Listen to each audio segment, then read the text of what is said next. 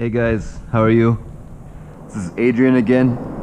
I'm here at the big, well, it's not really big. It's kind of like a really small puddle. It's not really a puddle either, but it's full of fish. As you can clearly see, there's a bunch of blue catfish right there. A bunch of carps, blue carps, grass carps. There's some big catfish in here too. You can see them all just doing their thing. I've been here to fish before, but today I'm doing something different. Alright, by different I mean, let me just show you. Today I brought a floating handle with my GoPro Hero 4, and this is for underwater filmage, okay? The next thing that I did is I brought this. Alright, this is a custom-made GoPro mount mask. You won't find or buy another one like this. I had to make this myself. What I did is I took a Liberator by Tusa Tabata. It's a really good company.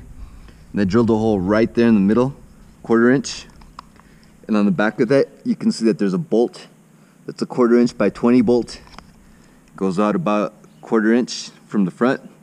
The way that I did it is I took the bolt and I ground down the head of it so it wouldn't push back against my forehead right here. So it's very comfortable. After the bolt was protruding forward through the hole, then I screwed on one of these aluminum GoPro mounts. This thing is pretty much indestructible. It's not gonna fall apart. This is aluminum, and also the splitter is aluminum. I bought that on eBay. What that allows me to do is it allows me to put 2 cameras, or in this case, I've got a GoPro Hero 4 waterproof case, and I've got a waterproof light up here. So you press the button once, lights up bright. Press it again, not so bright. Press it 3 times and it's strobing. I never use strobing. Anyway, so those are the modes for the light. And then below it, I've got a GoPro Hero 6. It's a black edition. See? Whatever I see, the GoPro is gonna see. And I've got the GoPro set to wide, so you'll be able to see everything in here.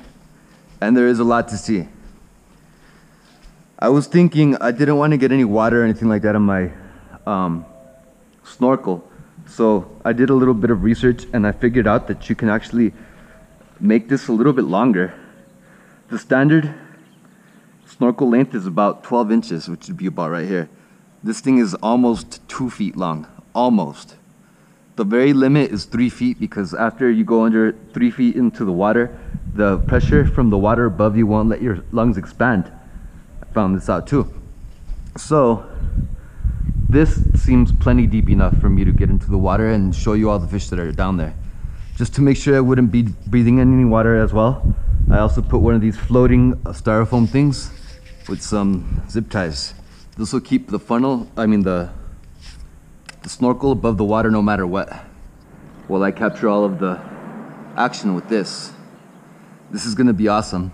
I hope these videos come out really good.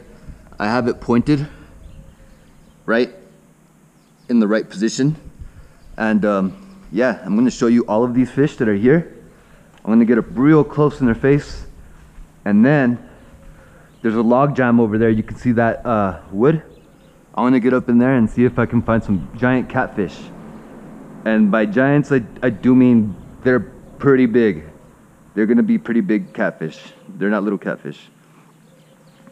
Also, there's other spots in here which I'm not gonna swim in. Like right here in front of me, this could easily house a bunch of big catfish. I can see that there's a bunch of little minnows floating in there at the bottom. That's not what I'm after today. But yeah, I'm gonna capture it all for you guys. Hope you guys enjoy the videos. Like, share, and subscribe. It really helps me out.